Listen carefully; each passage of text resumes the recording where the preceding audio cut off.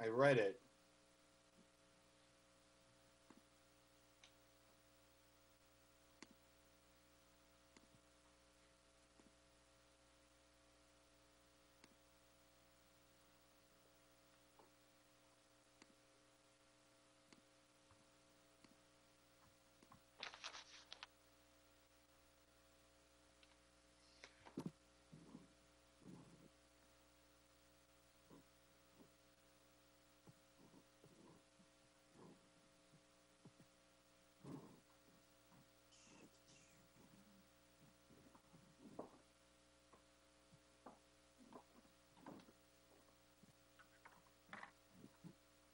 Hi, Sandy.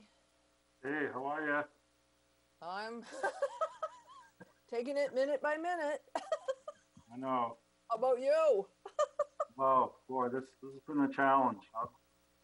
Oh my God, I know all my teacher friends and relatives are like, they're working harder than they've ever worked before in their lives. Yeah, you're just online all day, you know? Yeah. Yeah. Yeah, I'm like that too. Crazy. Well, hopefully it's temporary and we'll get over it. Yeah.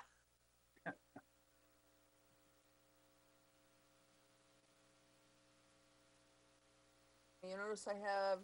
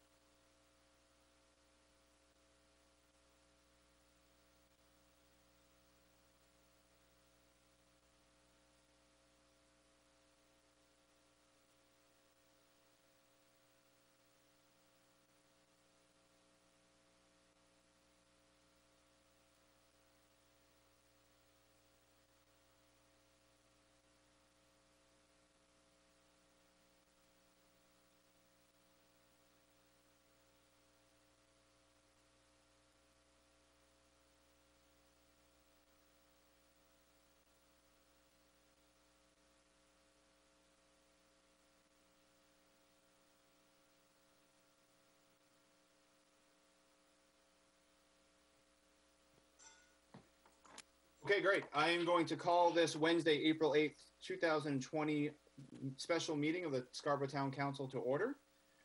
The first order of business is the Pledge of Allegiance.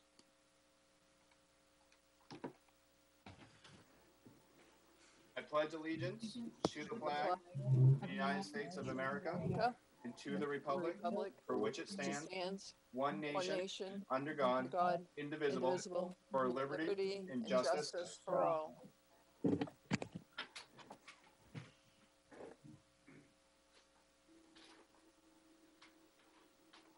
Okay, great. Item number 3 is roll call. Tody, would you like to take roll call? Councillor Hayes? Here. Councillor Gleistein? Here. Councillor Katarina? Here. Counselor Johnson, Here. Counselor Hamel, Here. Chairman Johnson. Here. And I don't believe Counselor Cloutier is present. He is not, and Okay, I'll attempt to reach him over phone. thank you. Before we begin, a quick rundown of the structure of the meeting. The meeting is going to be a little bit looser than what is on our current agenda. So for everybody that's watching at home and participating with us, I just wanted to give a quick rundown of the structure of the meeting. Before item number 4, we're going to have the town attorney, Phil Saucier, come and speak to us for a question and answer session with these uncertain times. And as we head into budget season, I think all of us would appreciate some Q&A time with an attorney to get a few facts straight and to help us make informed decisions as we go along. After the Q&A with the town attorney, we will have the joint presentation of the budget by both Tom Hall and Sandy Prince. We will then do a brief Q&A with those two gentlemen for counselors. And then after that, I will open it up to public comment. And after that, we'll move on to item number 5, which are counselor comments. If you are an attendee watching us here, if you would like to make a public comment, all you have to simply do is press the raise hand button down below. If you're watching us on Zoom, if you press your raise hand button, I will call on you. Once I do call on you, you do have to quickly unmute yourself. When you come into the comment section, you will be by default put on mute. So just unmute for your comments. And there will be no video, so it will just be your voice in real time. And again, that is and if anybody has any questions, just raise their hand and I'll hope to clarify that. So with that being said, Tom, is Phil with us right now? It doesn't appear so. I just texted him. So hopefully he joins momentarily. Okay. I reached out to Councilor Cloutier too. No response.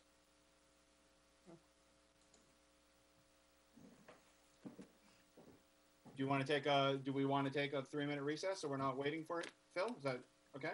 Yeah, I think it'd be fine. I'll call. Okay, so let's call it a 5-minute recess. We'll take a 5-minute recess and hopefully we can track down Phil. So we will be right back.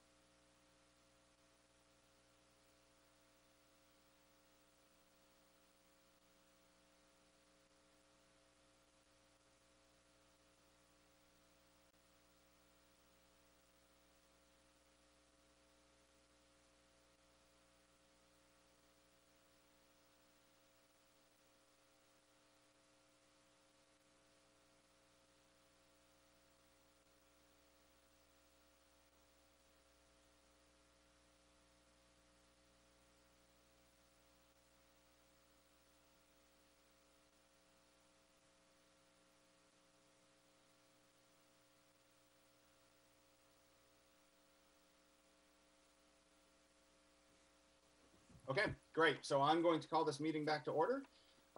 Just to recap for those that just joined us here, and also I think we picked up a few extra attendees in the audience.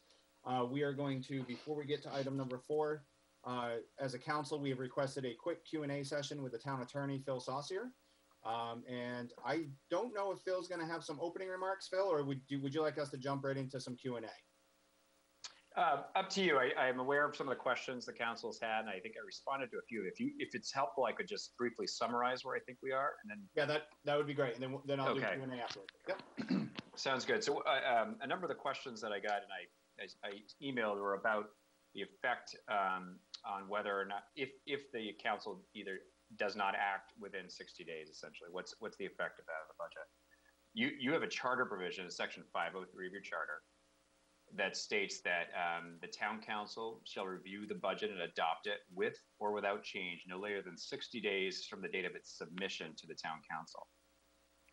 In the event that the town council does not adopt the budget within 60 days, the budget as presented by the town manager and the Board of Education shall automatically become the budget for the fiscal year, whereas otherwise provided by state law. So you have an opportunity once it's been submitted to you officially, you have 60 days.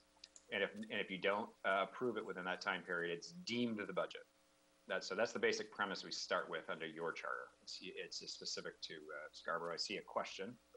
Is it okay to take questions now? That's the chair. As people come in, or Phil, why don't you finish, and then I'll take questions. Okay. So it's basic premise. There's obviously a subcomponent of that, which is the school budget. The school budget requires a budget validation referendum to approve that. So after you approve the budget at your budget meeting, it goes to the voters, and then the voters approve it, or not, as is the case. The state law on the budget approval, school budget approval, deals with the situation on when it's not approved, or when it's not approved and validated by July 1st. So there's an outer limit. And what that law says, that's in Title 20A, Section 1487, for those who are following on the statutes, says that if a budget is not approved, a school budget is not approved and validated before July 1st, then the budget that was approved by the budget meeting and submitted to the voters is considered the budget for operational reasons. In other words, the school board can continue to use that until it's actually approved by the voters. So to take a step back again, if you approve the budget, it goes to the voters, but the voters don't get a chance to vote on it, or they reject it. Then the budget that was presented that you approve becomes the budget, and the school budget, until the voters approve it. That's the basic premise. So in other words, the idea behind it is the town council would have had an opportunity to look at that budget and would have okayed that budget before it went to the voters. It still needs that ultimate step eventually, but there has to be a sort of operational guideline for the school department to continue to operate. And just as final thing, the term of art in a lot of these statutes, you've probably seen this, uses the term budget meeting. You have a municipal school department, and so what that means is really the town council voting on the budget. In RSUs or SADs or other types of schools, it means an actual budget meeting is what's called by the regional school board. But in your case, it means the town council voting to approve the budget that was submitted to you by the town manager, consolidated with the school budget. So that's the general overview. And if there's any questions, happy to take them at this time. Councilor Clucci? Yeah, so that was very helpful, actually. And Thank you. I think one thing that people might be missing is this meeting doesn't necessarily mean that that the budget is being submitted to the council, right? And I guess I'd like Tom to kind of respond to that. Are you viewing this as your submission, or are you going to actually send us a budget, a traditional submission? I guess something that has the budget book and then your memo on top of it that says, "Here's the budget, guys." Well, actually, by now you all should have received by email a digital copy of the budget, or if not, within the next several minutes.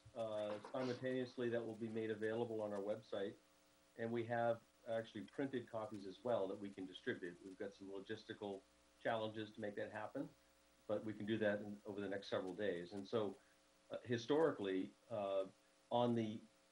at the meeting where the budget is presented, a physical handoff, and that's the first time the council sees the budget document. And so we've really modeled this year exactly like we've done every previous year, that you have it in your hands and it's yours.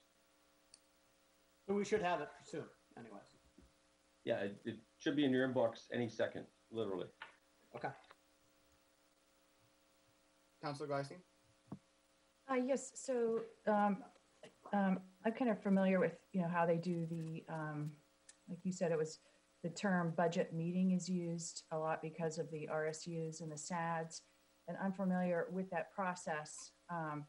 And so is it possible to join based on what Councilor Clucci said, to make a decision or interpret our charter for, since you did mention a vote at the budget meeting, as that the 60-day clock would start at first read, and that this would be a presentation and not start the 60-day clock running, and that the 60-day clock would actually start when we vote for the budget to move it to second read. Could we interpret our charter that way, especially since it is a different year. We don't have the budget book. If there was an email that came out, I'm sorry, I missed it. I was trying to check email today, but it is a little stressful to feel whether or not this is the true submission and the 60-day clock starts. I'm very happy to see a presentation tonight, but I am extremely concerned about starting the 60-day clock. So it's a good question. That your charter doesn't provide a lot of guidance. It just uses the word submitted or submission. You could, if there was a desire of the council that to decide that this is more of a, I guess you'd call it sort of an informational presentation and not a official submission, I think you could decide to do that. I don't think you would. I think it's harder to say you were doing that if you're going to accept it for first read, quite frankly, because the first reading suggests you have accepted something. And you've actually taken official notice of it. So no, I don't think that would be the way to do it. I think if you've decided that this is not a submission, that would be clear. The town manager could make that clear, that this is an initial discussion, if you will, and the council could move in that direction as long as everyone is on the same page on that. But it's not clear in the charter, so there's always a bit of a risk. But I think it's a fairly low risk because if you don't accept it as first read, essentially. And Phil, just to follow up on Councilor Gleising's question, would you suggest that we take some sort of vote on that this evening if we wanted to go that route, or do you think it's pretty defensible? So essentially, we can go to first reading and assume that's the submission date. You could decide, for example, if that's the direction you want to go, that at this point it was a presentation, but that you expect that it'll be submitted at the next meeting, for example, and make so. I think it'd be helpful if that was clear that the submission would be at a later date, and that was clear in the record. I see Tom's got a question too. Just if I could, Councilor Gleisting, if your question has to do with the fact that the June primary may be pushed back to July, at this point, it's my understanding that that's not official, but perhaps likely.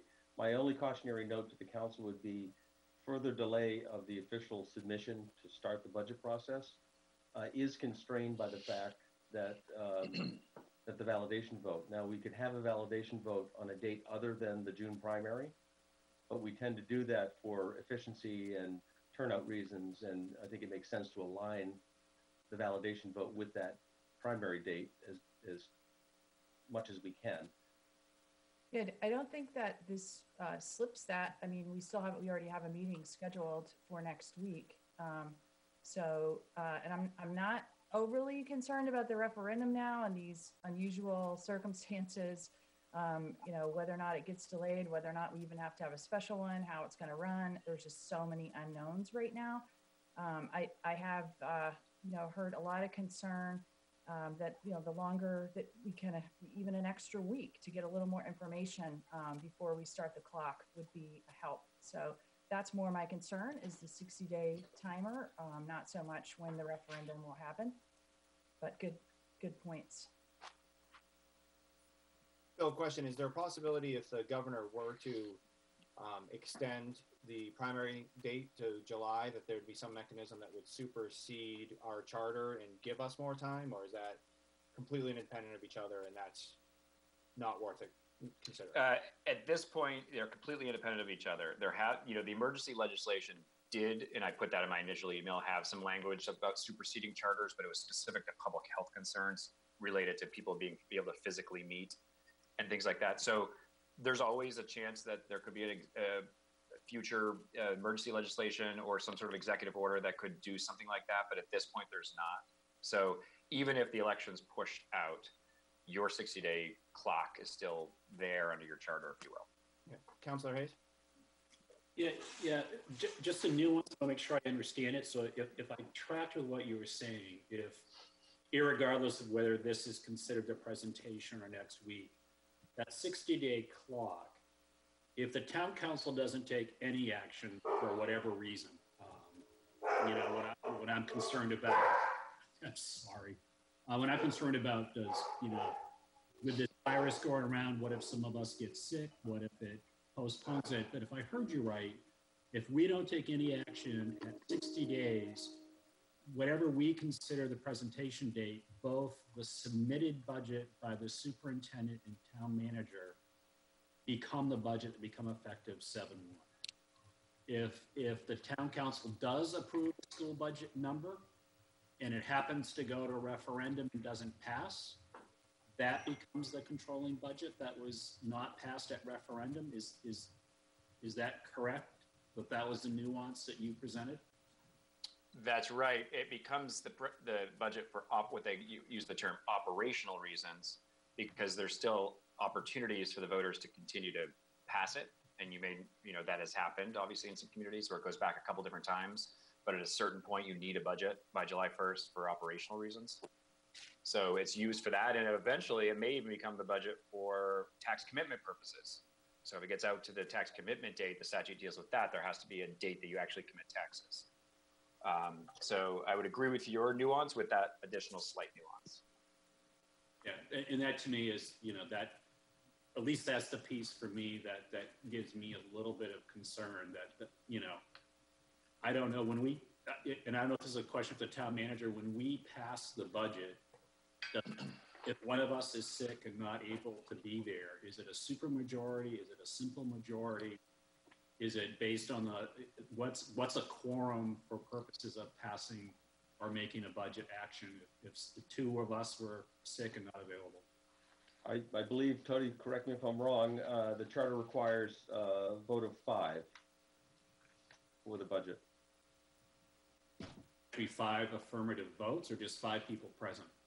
5 affirmative votes. Tony? She's muted.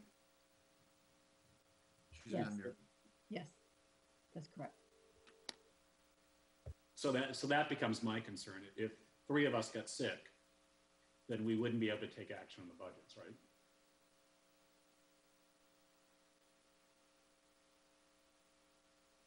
That's certainly a possibility. Not sure how to respond to Interpretation. Yeah, I'm not sure either. What I was pausing on, and I've got a screen over here, so if you see me looking over there, I've got my other computer screen.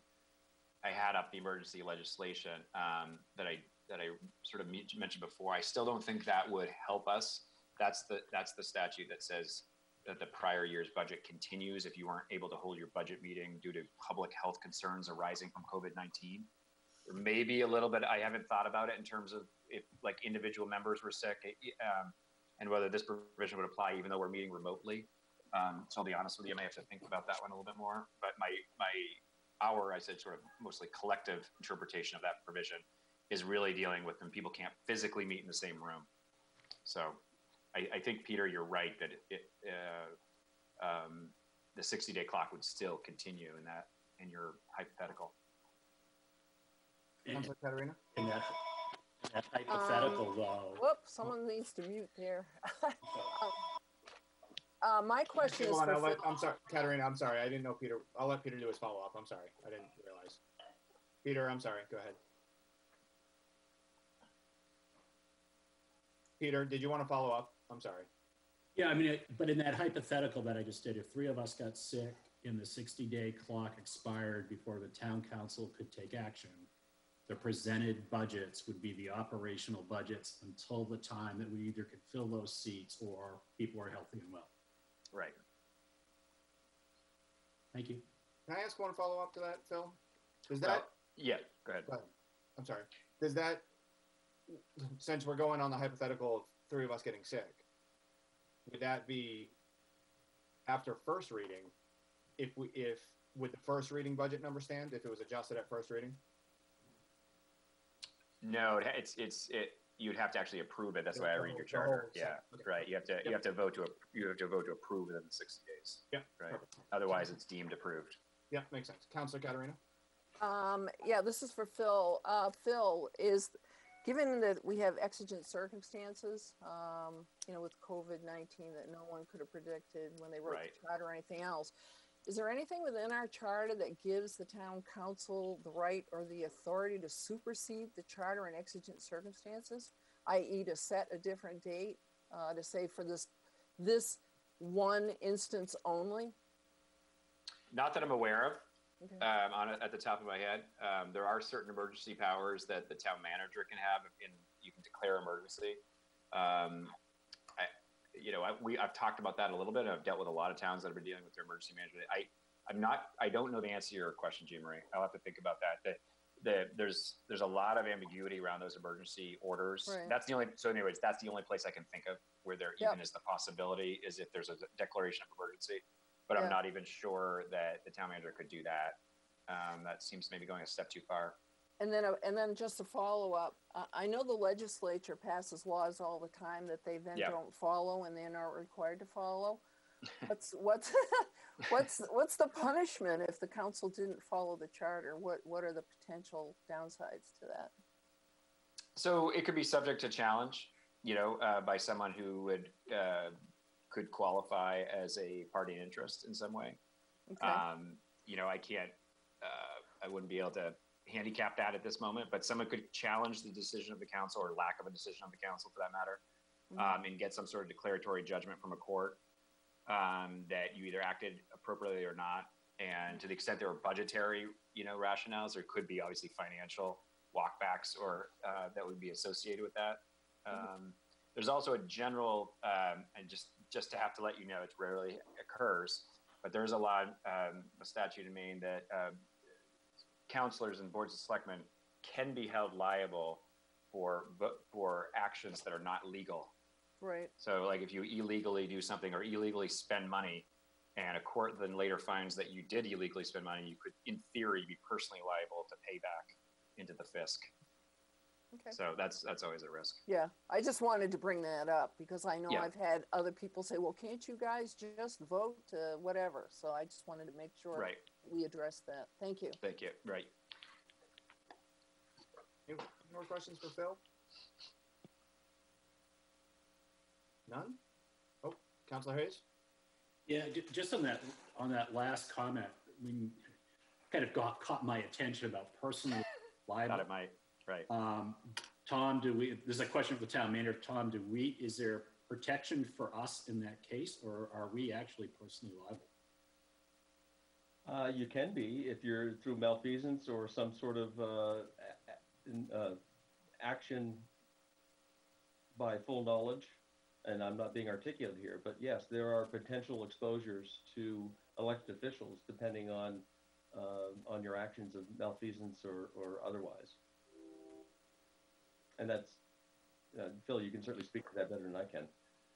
Well, that's right. And again, I also don't want to speak without understanding fully any kind of insurance coverage that you specifically have. But generally, insurance coverage is for actions that are not like malfeasance, as the word Tom used. I'm not sure what the policy is, but you said when it's not done with malice, it's that you're acting within an area that you think that you're able to, that kind of thing, but not if you know what you're doing is wrong. That's often excluded from coverage. And again, I'm speaking without looking at your particular policy.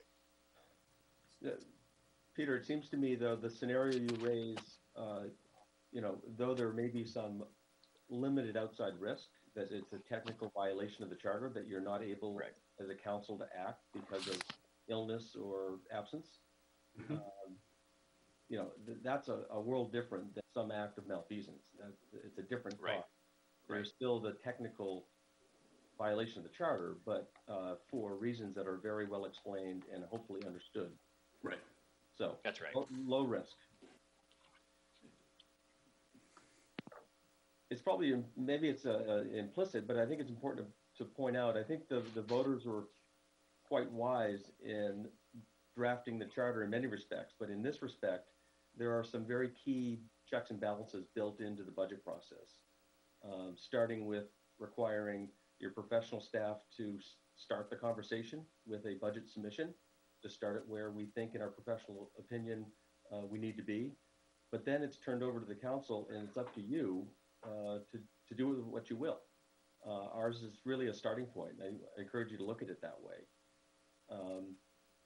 But it also guards against a council filibustering or stonewalling a budget and just refusing to act. The fact is, we have an operation, a business that needs to run, and we need to support those operational expenses. And so, you know, considering the words literally, it's a scary proposition that the budget I submit and the Board of Education submits becomes the budget. I think it's there for a reason. It's to motivate the council to do its business. And I appreciate this year causes us some angst and uncertainty during this period. Bill, I'm going to ask you a question I know the answer to, but it's something that just is coming up a lot in conversations. The failure to act is simply us either flat out rejecting the budget or failure to meet, when in reality we would pass an amended budget. So when we talk about failure to act, if we don't like the budget, that is our sole authority to adjust the budget accordingly and act on that adjusted budget.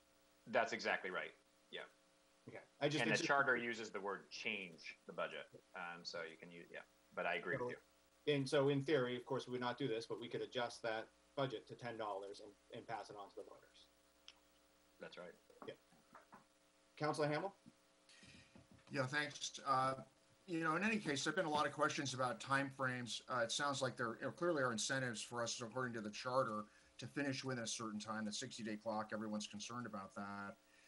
And I think you've answered very well, Phil. Thank you. What happens if we, you know, don't finish by that time, and then which budget goes into effect? But it does seem to me in these times that if we're, you know, if there's any opportunity to buy more time, if you will, it doesn't seem unreasonable to me to not treat this evening as you know, as the time for the clock to start, but rather treat the first reading as that date, number one. And number two, I mean, I understand that, I think as I understand it, the Board of Ed isn't really even approved you know, this budget we're going to see tonight either. So, and we'll be seeing, Tom's just came over the transom. So it does seem to me whatever time we can gain, however small, on the front end might be useful. So not a question, kind of more of a statement, really. So, Phil, the non-action on number 4 says that this is a presentation. It doesn't say that this is a submission of the budget. Is that enough to proceed and start our clock in a week? Yeah, and I assume there's not going to be any vote necessarily tonight. It's a simple presentation. You know, what I would do, just to make it clear to people and for the record, is when you do next week, you, as part of a motion, you could accept the submission. You could use that terminology. You accept the submission of the budget and move for the first reading or something like that. So then at least it's in the record that that's the submission date. Okay, great. Are there any other questions? Councilor Hayes? Yeah, so are we, is that what we're doing? Is that proposal through the chair that we're going to start the clock on the first read? Doesn't seem like there's any harm in it, so. It's important, there's a nuance here. I don't think it's the first read, as Phil said earlier, that triggers it. I think it's the formal submission. Presentation. And I think submission.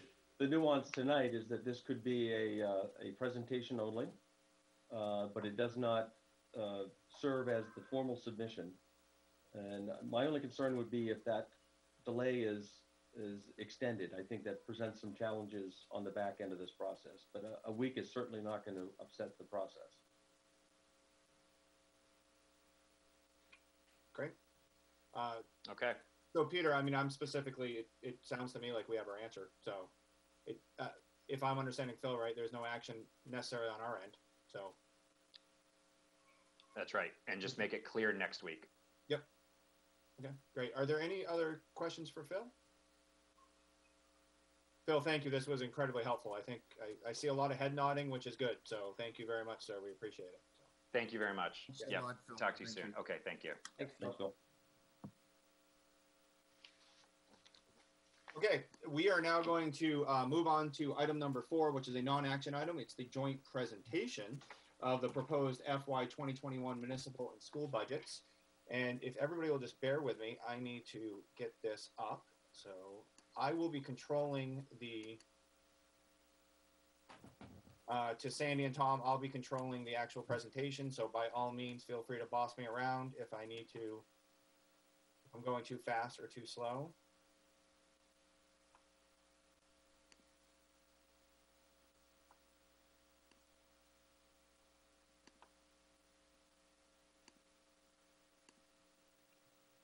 Can a couple people give me the thumbs up? Can we see that? I just can't see it anymore. So, okay. Yes. Perfect. So with that, I'll turn it over to you, gentlemen. Yeah, Sandy, let me start if I could. Before we get into the presentation, and this is a joint presentation, it's very high level. As I said, the budget is now available on our website, so folks can go and look at the detail as they wish. Members of council, you have by now, I hope, received an email. So I'd like to make a couple of introductory comments first. Can you go back, Paul? Yep, sorry, technical error. Yep. So certainly in the best of times, preparing a budget, which is really predicting the future, is challenging. And in normal times, I'll say, we have the luxury of looking back at history and drawing from experience. And more times than not, do a pretty good job of estimating what that 12 months of experience is likely to look like. This year, adds a level of challenge that I certainly have never seen in my professional life and hope I never do again. But at best, a budget is an estimate of experience. And so keep that in mind. Given the events of the last 3 weeks and the uncertainty that it brings and really the anxiety that I think we all feel professionally and personally, it's caused me to work hard over the last 3 weeks to rework my budget request. And just so you appreciate, in that time, I've reduced the budget request from my department heads by over $1.6 million in recognition that we're in a different place. And we've hit the sorts of areas that are not comfortable territory to cover, at least this early in the budget, but I thought it was necessary to start this conversation at a different place. So for instance, we have no COLA increases for our non-union staff, which is not going to be go over well, but I think appropriate given the times. We've eliminated essentially all discretionary spending in areas like training, travel, supplies, equipment. We're holding open vacant positions, and I've essentially decimated our capital budget at this point. And there's a number of important projects that come forward. I think it's important for the council and the community to have an open conversation around those. In addition, back in November, we put a budget curtailment in that certainly remains in place. We've had a hiring freeze, and we've furloughed all part-time employees. So in my view, we've taken really, I'll call evasive action to handle, to deal with our current situation in the current budget, and have tried to start the conversation for next year's budget, recognizing that uncertainty. So the next level of discussion really needs to involve others, the whole community, members of the council, your finance committee. I don't have all the answers. I remain ready to support you and to be part of these conversations, but we need many voices. These next discussions will be very difficult, I assure you. It means layoffs on the town side. I can say that without question at this point. That's the next step for us. So please keep in mind, this is a starting point for the conversation, and we look forward to getting everyone involved and have some input. Sandy, do you have any comments you want to make before we jump into it?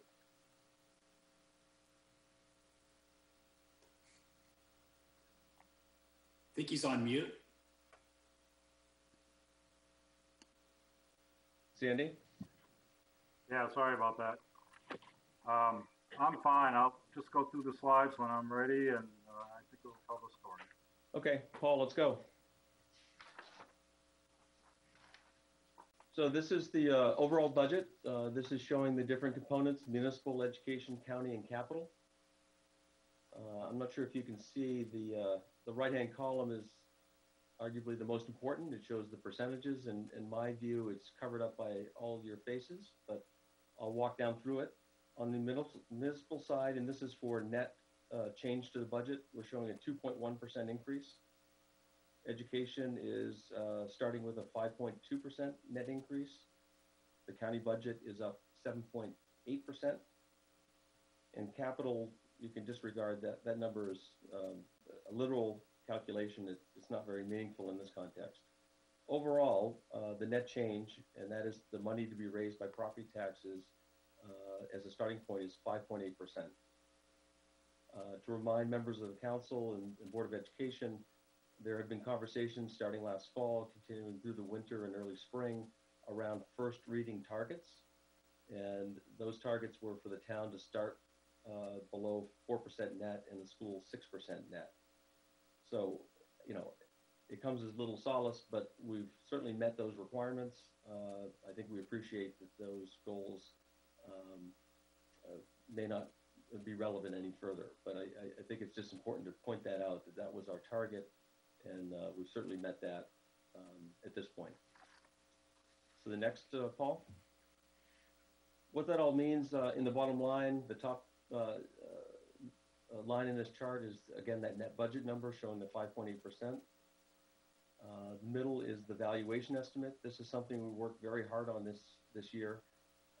The council has had a policy for predicting future value increases, and because of the revaluation, that really doesn't apply right now. And so we've really done a thoughtful analysis, and I'm interested to have a much more deeper conversation around what that analysis entailed.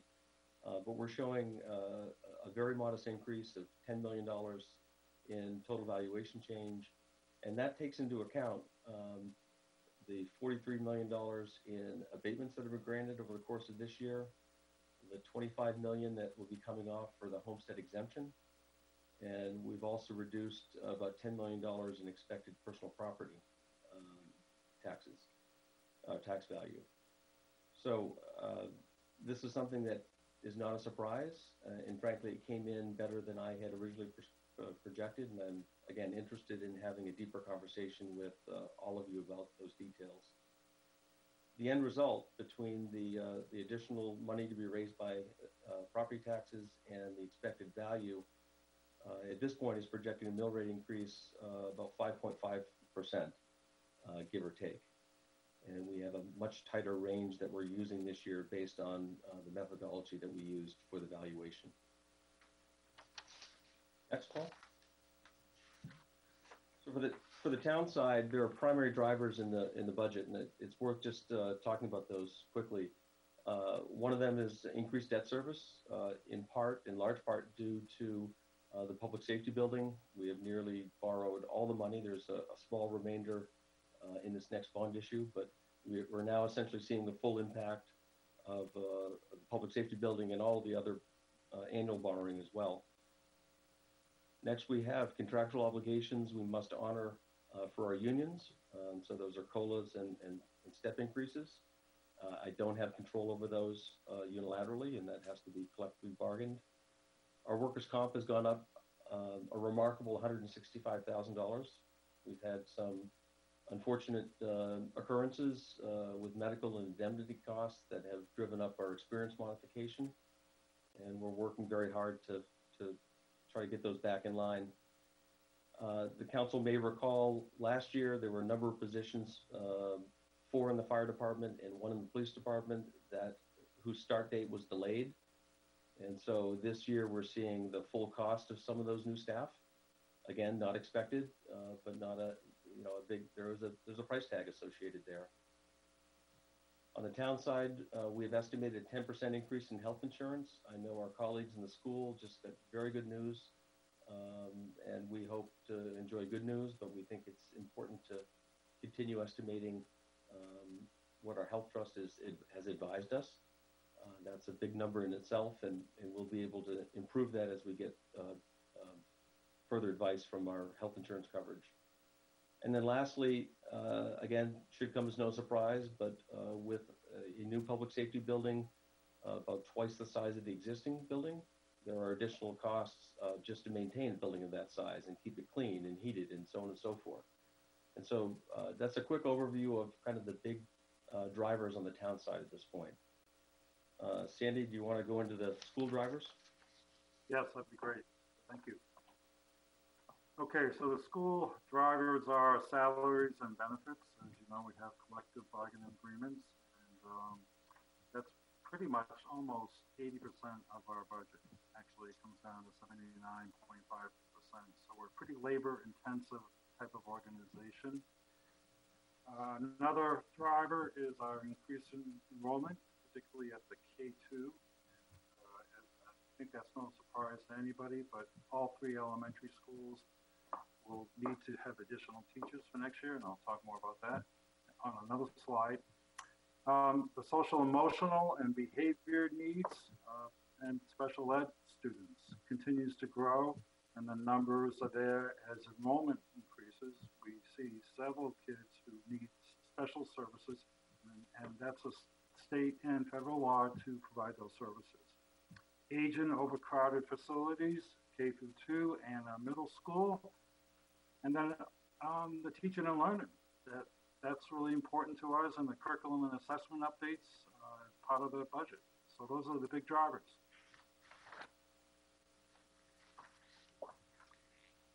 And the new investment proposals, we have the essential student services, and I'm just going to kind of highlight some of those areas. We have 2 behavior specialists that K through 2 we would like to invest in. We have 6 ed techs to support students and to work with staff in the special ed department. And again, that's required by law. The numbers dictate how many staff can work with a certain amount of students.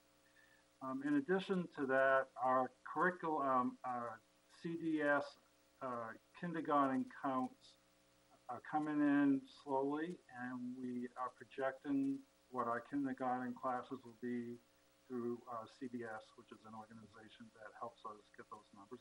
And we'll be including a one speech therapist position that is required by, again, federal law, state law. You can only have so many students work with a speech therapist on their caseload. In addition to that, K through 2, we are projecting to have 4 classroom teachers, which will really impact those schools. I know it's no surprise to people that those schools are very overcrowded. 2 of those classrooms will go to 8 Corners, 1 will go to Blue Point, and 1 teaching position will go to Pleasant Hill. And then the curriculum and program updates. We have some math curriculum that we want to update. We have the middle school world language program that we've had the goal to align that with the high school world language program. And we're most proud of the unified sports programs at the middle school and high school.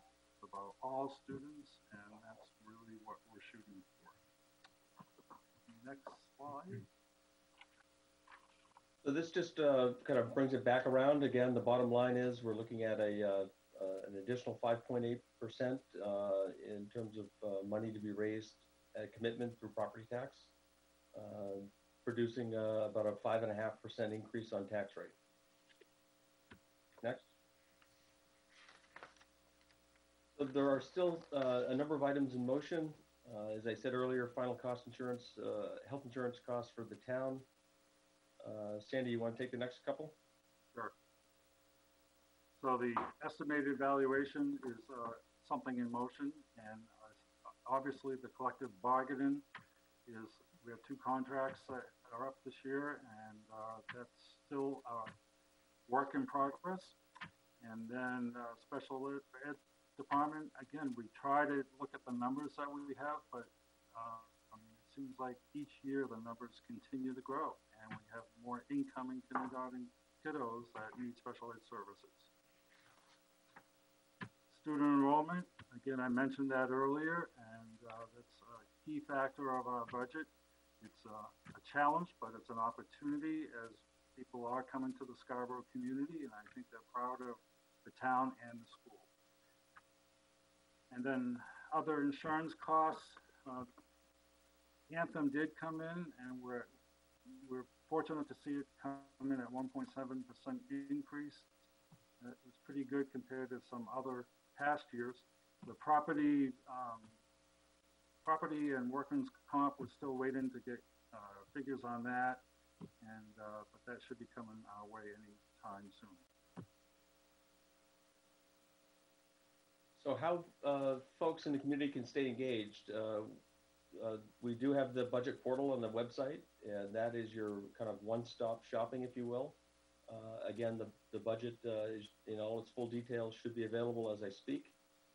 All proceedings with the Finance Committee, I believe for both the town, the school, and any joint meetings will be done through the Zoom platform. We'll also be live streaming those on YouTube as we are this meeting. And I believe we'll be live streaming as well on channel 1302 through Spectrum. So here's just a look forward. This kind of goes back to the conversation we started with. It appears as though, I'm not sure, this slide looks strange to me. I beg your pardon. Let's look at the first reading Wednesday the 15th, and it looks like we'll also accomplish the formal budget submission that evening. And then there's I don't need to go through all these dates. I did include a hopeful piece here by saying to be determined, some of those future meetings in May. It is possible we'll continue to do this in the virtual environment, but to the extent that we can get back together as a group face to face, we'll certainly do that when it's available to all of us. We'll figure that out as we go. It seems like this virtual environment is viable. Otherwise, I don't think we would even try to do this. And it does also occur to me that it may even invite more public participation in the process, which is something we have really worked hard to figure out how to do without much success historically. So this approach may actually improve that. The final piece, just cautionary to all of us, is that the ending date of this whole process is the school budget validation vote. Technically and officially, it's still scheduled for June 9, though the governor has floated the idea of pushing that to July 14th. I'm not aware that that's formalized yet, but I can't imagine she would suggest that if there wasn't some truth in that. If that becomes the case, I think that provides further opportunity for the council to maybe look at modifying some of the latter dates and, more importantly, your second reading date, and give yourself some extra time. So I think between grabbing the week on the front end and maybe 2 or 3 weeks on the back end, I think that's going to be helpful, hopefully, with the council and the public to come up to speed on the budget, to provide good input, and to get to a different place. So that's our presentation for this evening. I truly do see this as a starting point for the discussion. I think I can speak for Sandy that we fully acknowledge that more, perhaps much more, needs to be done in this, but it's important that we widen the conversation to include certainly members of the council and the community in these conversations, and look forward to that in the coming weeks. With that, I think we're available for questions. We'll do our best to field those. Thank you, gentlemen. Councilor Gleisky? Just a quick question to start. The 7.8% county, is that set, or are they still working on their budget as well, and that's an estimate? No, that's set. They're on the calendar year, so that is an approved budget. That's a real number. That's a big number. It is, and of course their expenses are going up, but I think the bigger factor at play there is the way that those costs are apportioned are based on percentage of assessed value in the county. And as we continue to perform, and in many respects outperform others in our county, our share by percentage goes up. So it's really a double barrel effect on us. Could I just see if I understand that, just to clarify a little bit? that assessed value is not based on our reval, that the county themselves provides an assessed value based on a number of factors. So it's not necessarily our reval that would drive our increased percentage to the county, but they calculate their own value. Is that correct? No, I believe they use the official state equalized value for purposes of calculating the apportionment. Yes. Are there any more questions for Tom or Sandy on the overview? Councillor Hayes? You're on mute, Councillor Hayes. Yep. Just a quick question for the town manager. Tom, in your numbers, the CEA monies are going to be due to the Downs is netted in your numbers someplace, and we'll see that in the budget detail. Yes, it's best seen, and frankly, it's only seen on the tax rate computation page. Okay. And that's one of the areas that we really scrutinized heavily as part of our analysis, looking at valuation for next year. So more so than years past, I have a much higher degree of confidence that we're actually carrying a valid number there. This time of the year, we're often flying blind in that regard. Yeah. We also have some good news. One of our CEAs expired this year. That's for the Enterprise Business Park. And the other one for New England Expedition, we're actually, we will be meeting our annual limit. And so there's some money flowing back to us for the first time in that one. So there's some good news in some regards there. But to answer your question, I believe we have an adequate budget estimate for that expense. And it's netted out. It's netted out of that 5.5 total tax request you're saying, right? And it's included. Yeah, it is. Yeah, we consider it an expense because we reimburse that. So we see it in the valuation number because it's true value, but we have an expense vis-a-vis the credit enhancement agreements. And I'm extremely confident in the number we're carrying there. Thank you.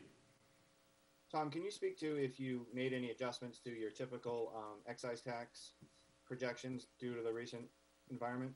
At this point, I've kept it flat, and I think that's a point that I'm concerned and cautious about, and I don't have the answer to it necessarily. So that's something I want to broaden the conversation, get all of your input, frankly. I can say, at least anecdotally, we don't have any proof of this, but during the last 3 weeks, no new car registrations have happened. So we don't have any good data to track in terms of the more recent experience. Anecdotally, I'm hearing that car sales are going quite well with all sorts of incentives at the manufacturer and dealerships. And so, at least in the near term, we may not see much of a blip. Historically, excise tax has outperformed each and every year. And so as a starting point, I've not increased it certainly, but I fully acknowledge that's an area we need to go back to and look at carefully. Any other questions for Tom or Sandy before we move to public comment? Councilor Hamill? Yeah, I had a question as they relate to the, the overall percentage increases for the, for the numbers we just saw. I know we were following the guidelines that were established under joint finance committee resolutions that were adopted in some fashion by the town and also the school. But I was kind of curious as to, two things. One, I saw sort of like a 5.5% number there, Tom, in terms of the, the overall increase. Was that expecting we would still be following the goal that was set of 3%, no greater than 3% mill rate increase? Or is this just a first pass expecting it's going to go, go down? I'm just curious why we're not on that trajectory. Yeah, my understanding is the goal this year had a couple of components. One was for the first time a first reading target for net budget request for town and school. But at the end of the day, at adoption, that 3% tax rate, no more than 3%, was the overall target. But that was to be achieved after the review process and the council has its input into the process. So for comparative purposes, you're correct. We're starting at 5.57% increase in tax rate, and the target is to get to 3% or perhaps less. That's to be determined. And thank you. And I did have a follow-up for Sandy. I mean, Sandy, the numbers I saw were something like 5.79% net budget increase for the schools, but I saw 5.5% on my read. Is that a different, was that an adjustment from the numbers that were shared in the workshop, or are they just restated? Those are the correct figures at this point in time. And it's a process, as you know, Don. We're coming out of the gate at this point in time. And I think as we continue down the path, we'll make some refinements. It becomes the board's budget. It's almost like I'm turning it back over to the board. They're workshopping quite heavily this week and next week. So we came in with what we felt as far as services and with the enrollment issues was a fair number, but I know it will change. Okay, great. Thank you. Thanks very much. Sandy, are there any, and I ask this question not to be insensitive, but are there any savings due on this fiscal budget due to the recent circumstances, or do you not expect there to be any savings? We did put a soft freeze out, just told the administrators if there's something that you absolutely need to purchase, then we would warrant it, go with that. But to hold the line as much as possible. I know our facilities director has really turned the heat down on all the buildings. We're trying to make savings with heat and electricity. So we're mindful of that. And hopefully at the end, we'll come up with some savings. Thank you. Any other questions before I turn it over to the public? Okay, I'm now going to turn it over to public comment. So just bear with me. If you would like to speak, there is a button down below that tells you to raise your hand. Do not use the Q&A button. Please use the raise hand button. I will bring you into the meeting and you can speak with audio only with no video. And I will there are nobody raising their hand, but I will pause for a slight awkward amount of time just to make sure any technical challenges are overcome.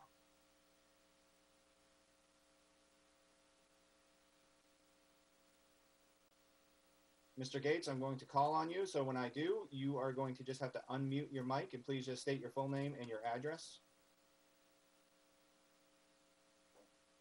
Hi, my name is Marvin Gates and my address is 423 Black Point Road. And thank you all very much for what you're doing. It's all above my pay grade, and I know the devil is in the details in these things, and I have no wisdom to provide in details. My one observation listening to you is that with a net budget increase of 5.8%, and I suppose in my mind the mill rate increase goes along with that of 5.5%. At the beginning of the conversation, I would love to hear what the lowest possible numbers you might be thinking about kicking around in the backs of your heads might be. And then finding a range between there in the details of what can be kept and what needs to be jettisoned, perhaps, would be a very interesting, from my point of view, conversation to listen to. But I'd love to hear at the beginning what the worst case scenarios are, and then possibly move back from that point towards the 5.8% net budget change, and also move from 5.8% back down to what the worst case scenario is. I hope that makes sense. And again, thank you very much. Thank you, sir. Thank you, Mr. Gates.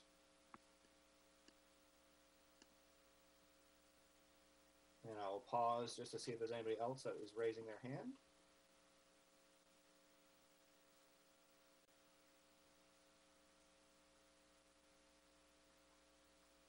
Okay, I see none. So at this point, item number 5 is counselor comments, and I'm going to simply go around. My screen's probably not the same as everybody's, so I'm going to start here and go clockwise. So Counselor Clucci. Well, thank you. You know, it's hard to take it all in. We had a few screenshots, and we've got a 300-page budget book that arrived in our inbox when we started the meeting. So it's going to take some time to really dive into it. To Mr. Gates' comments, though, I would like to say that it's going to be a challenging year. We're going to try to balance a number of different conflicting priorities, right? We want to do right by our staff. We want to do right by our property taxpayers. And and our administrators. So we're going to need to make sure, I was with what Tom did present, it seemed like there was some conservatism on the municipal side, which I was encouraged to see. So it may be that some of those assumptions can be relaxed as we learn more, as we get closer. I'm not familiar enough on the school side to understand if there is that same level of conservatism. And I think as the school board moves through their process, we'll understand that a little bit better. So you know, it's not an ideal situation for any of us to start the budget process remotely without a lot of clarity, but we have to start somewhere. And in my mind, we're better off working with a budget that has some thought put into it than just trying to carry forward something from last year. So I'm committed to trying to work through the process and get to someplace that makes sense for the town.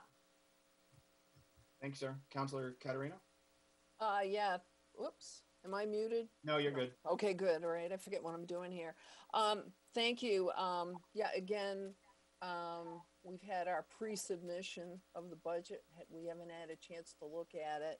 I look forward to really, you know, perusing the numbers and whatever. I also look forward to hearing from the school board as to what their numbers are and how they can cut back somewhat on where we're at. I think that in this year, given what's going on and what people are dealing with, our taxpayers in town, the more we can hold on the budget, but doing the least amount of damage, which is going to be really, that's going to be walking a fine line, is what I look to see. And I look forward to working with both the school board and with my fellow counselors to make that happen. Because this is a once in a lifetime situation that we're dealing with here. So it's going to be like threading a needle. So those are my comments at this point. Thank you. Councilor Gleisten? Thank you. And I just, I wanted to kind of lay out a little bit of history that maybe people watching aren't aware of. On March 23rd, we had our first virtual meeting, and that was a meeting of the joint finance committees between the Board of Education and the Town Council. And at that meeting, we were a week, I think barely a week into the shutdown. It was a very frenzied week of getting, I'm sure for the staff, an incredibly frenzied week of getting remote meetings up, getting staff working from home. I can't even list off all the things that they were doing. And we voted in order to set the budget calendar, kind of reset the budget calendar.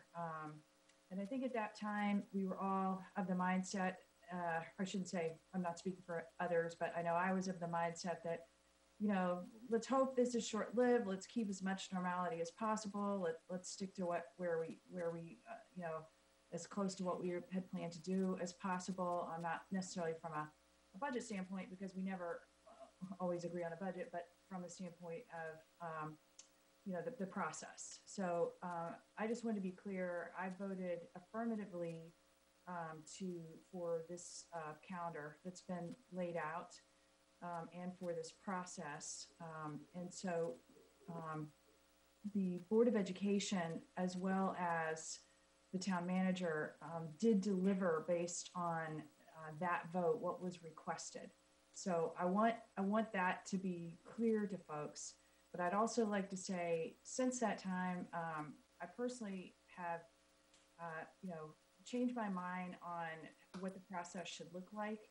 I've strongly, over the last couple of days, encouraged and been in favor of a deliberation, a wide deliberation and public conversation between the Board of Education and the Town Council, that we come together as two bodies who are in this together, who know that we are in extraordinary circumstances, and to give folks some confidence that, you know, we know what they're up against. You know, we're already hearing from people, and indeed there are people that are a part of our elected officials, you know, who have already been impacted from an economic standpoint, you know, with this shutdown. And we don't know where the virus is going to go, but we We do know that the economic impact has already hit with record numbers of people applying for unemployment in the state of Maine, and so many applications that many people aren't even getting through, which I know the governor is trying to deal with.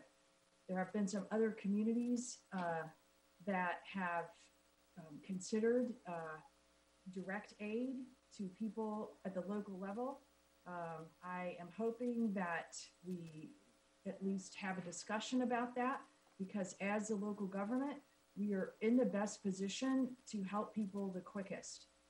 Should someone need, actual direct aid, the process to go through with the state and the process to go through with the federal government is going to be much, much slower. So we have put things in place.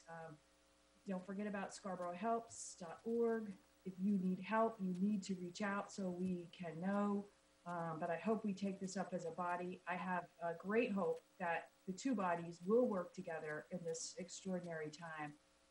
I really think that that would be helpful. I would like to also advocate that if the governor does push the referendum date out, that we also push our start date out. And not to put this off or not to have business as usual or any of the other things that why we would push it off. But with each passing week, we're going to understand and we're going to know more. So I've had some people say to me, well, to answer Mr. Gates' question, we should probably just have a 0% budget increase. Well, I don't know that. I have no idea if that's the right answer or the wrong answer. What I do know is that as each week passes, we are going to understand more. We're going to know perhaps more about what programs are available for municipalities. I sent out a document that shows that there's funding for schools, related to this. Whether or not we're going to be able to apply for any of it, or it's going to be available to us, who knows at this point. But with each passing week, we're going to be able to know more. And so I am for, despite my vote on March 23, I want to make it clear that I was a yes vote on March 23. But despite that vote, I am in favor of delaying this process to the extent that it makes sense. And I appreciate my fellow counselors tonight saying, we just got the budget and let's not call this the starting the clock. I definitely appreciate that. And I especially appreciate Chairman Johnson bringing in Phil. I think Phil does a great job making things very clear, both in writing and in speaking. And I greatly appreciate that. I think he really added to the conversation. So I'm sorry I spoke a little bit long here, but I appreciate the time. Thank you. Councilor Johnson?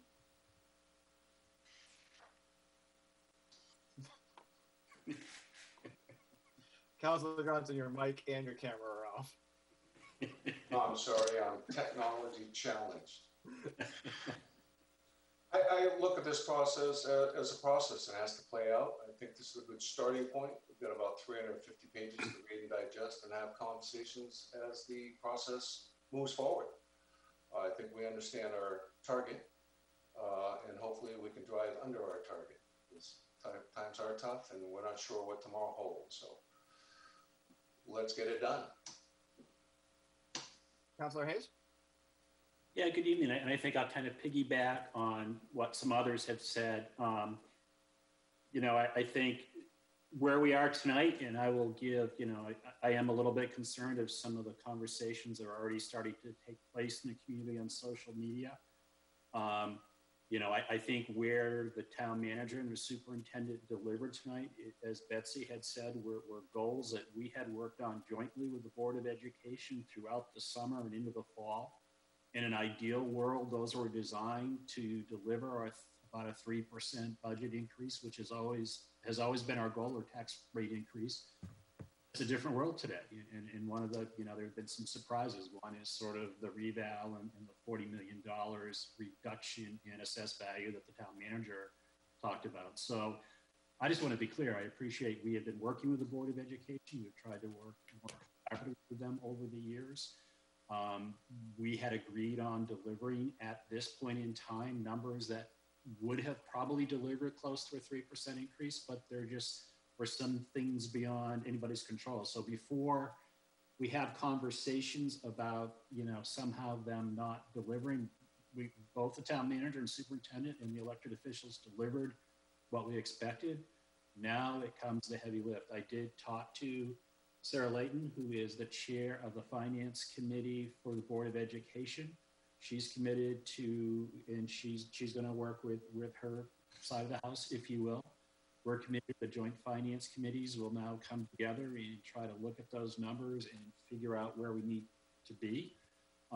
In my humble opinion, I think we need to get much closer to the 3%. And frankly, I think we need to be under that 3% number, which is going to be really tough. But it's been mentioned before, but I'm sure people have saw that the fallout from where we are is really just starting to ripple through the Maine economy. I don't know if people saw it, but Central Maine Medical Center just furloughed 300 employees today. Intermed furloughed a third of their staff. A while ago, the healthcare providers are really hurting. And when you look around our community, we have a huge Maine health complex here with a lot of people that are working. So as this comes through, I think every single one of us are sitting here and we probably know someone who has lost their incomes. I know a family within 48 hours that lost 4 incomes in the family.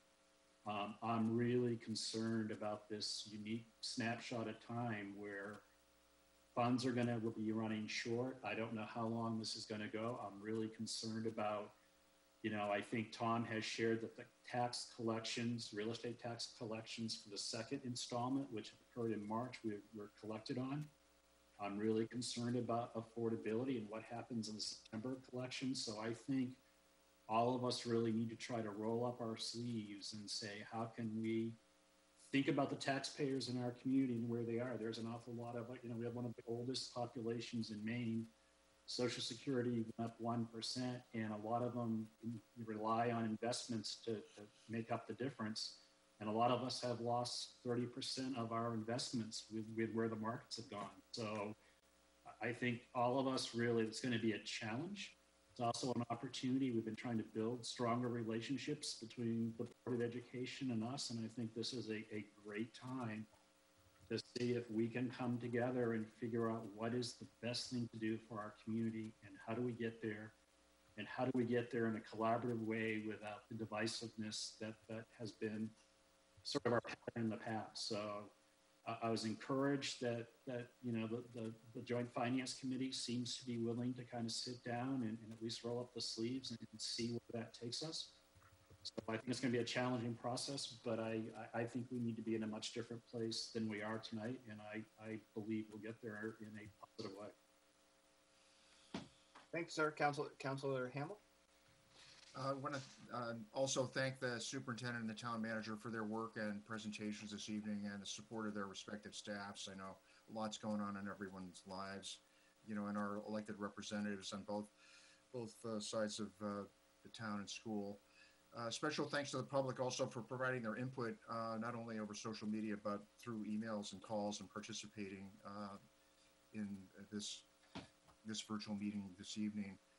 And special thanks to my fellow counselors and the chair. We've got a kind of a rumbly couple of days leading up to this meeting, and really appreciate the open-mindedness and energy of the chair and the town manager to help us address key questions and provide clarity about what flexibility we might have in terms of requirements and timing for the budget process. I think we should take advantage of whatever additional timing there may be. It's clear these are unprecedented times. They're presenting us with more challenges than ever before in our personal, professional, and public service lives. But I'm hopeful, but I'm also optimistic that we can all rise to meet the challenges. We've done good work together in the past. I think the joint finance committee work that was done was a great starting point. We know we need to do more. I'm committed as a counselor to that going forward.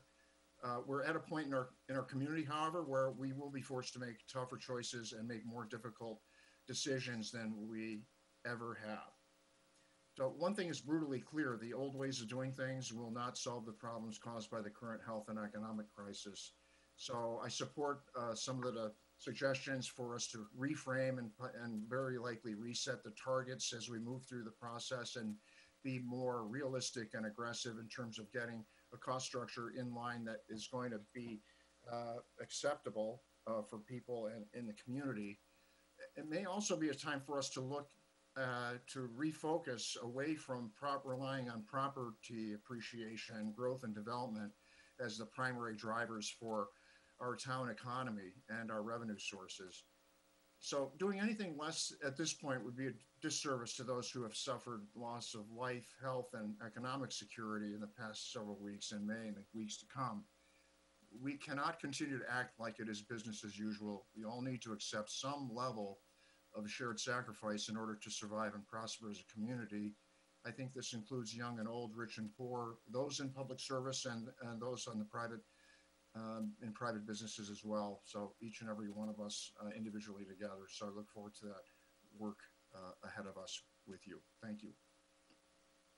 Thank you, sir. I guess, first of all, well said by everybody.